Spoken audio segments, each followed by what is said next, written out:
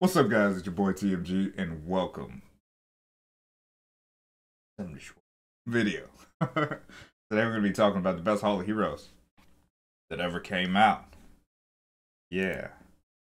Look, let's talk about this dude real quick, man. So this Dark Neostone fighter, right? He's like, look, this reminds me of last night. We were having this conversation about dating, right? And when you're young, like 20, you try to put on a show because you want to impress your significant other, right? Or the person that you want to court. But as you get older, you realize that, you just want to be honest. And I wish Calm would just be honest. Because Dark Neostone, like, he comes out like you're 20 and just like, yo, look at me. I'm glamorous. and then when you go get him, you find out that he's shit. And you just got yourself into a relationship that you shouldn't be in, right? But see, if Calm was honest, like last night we was on stream, right? We was talking about how I was saying, like, when you date somebody, you should have an attorney, and then they should have an attorney, and there should be a contractual agreement, and in the fine print, it says all of your flaws, Like, for instance, like, if you was gonna date Karlton, this Hall of Heroes dude, it should say in his contract that he's only able to do one goddamn thing.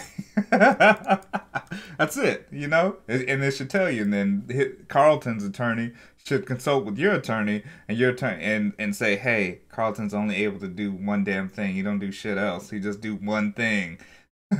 He doesn't bring anything to the team. He doesn't do nothing for you. He just crits. Guaranteed on 3, and he can deal some damage. Oh, wait, and as a perk, he's a little bit more tanky. Otherwise, so that way you know that shit up front. So, you don't just go farm this unit for hours and hours and hours and hours and find out he's worthless. But anyway, let me talk about Karl, so you guys can kind of understand where I'm coming from here, and I'll explain to you guys. Because I kind of take the stance on most units that like every single unit has some kind of utility. Because Com wouldn't just put units in the game just for no reason, but that's a lie. But where is he at? Okay, so here's the thing.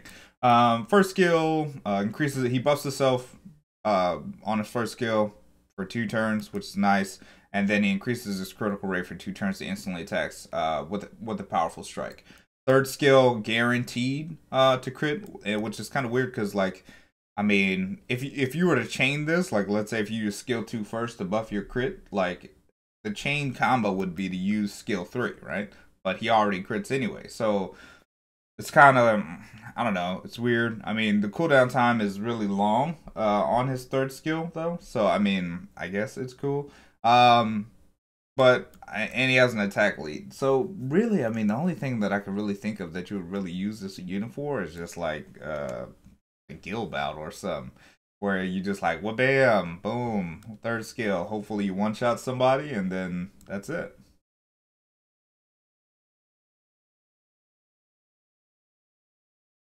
Yeah. That's about it.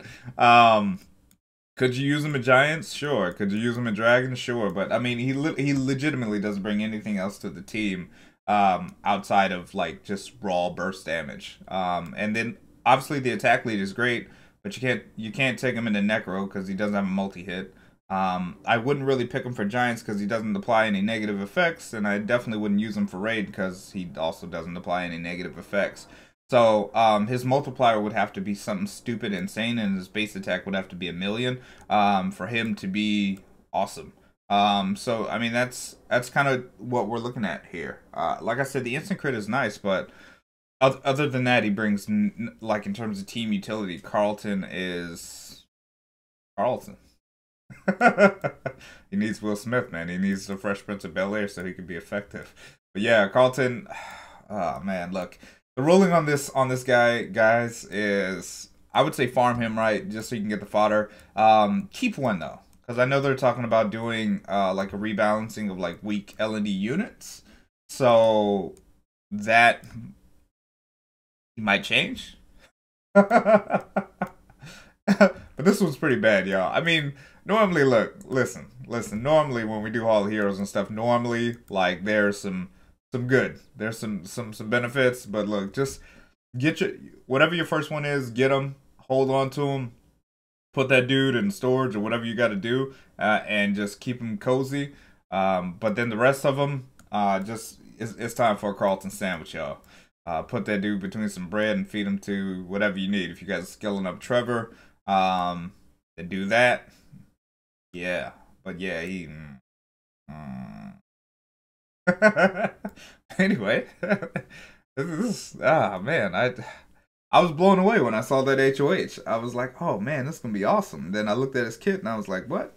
What you say about my mama? But yeah, so if you guys got any questions, comments, concerns at all about Karlton, definitely let me know in the comment box below and I'll be happy to assist. With that being said, guys, thank you guys so much for tuning in, and we'll see you guys in the next video. Peace.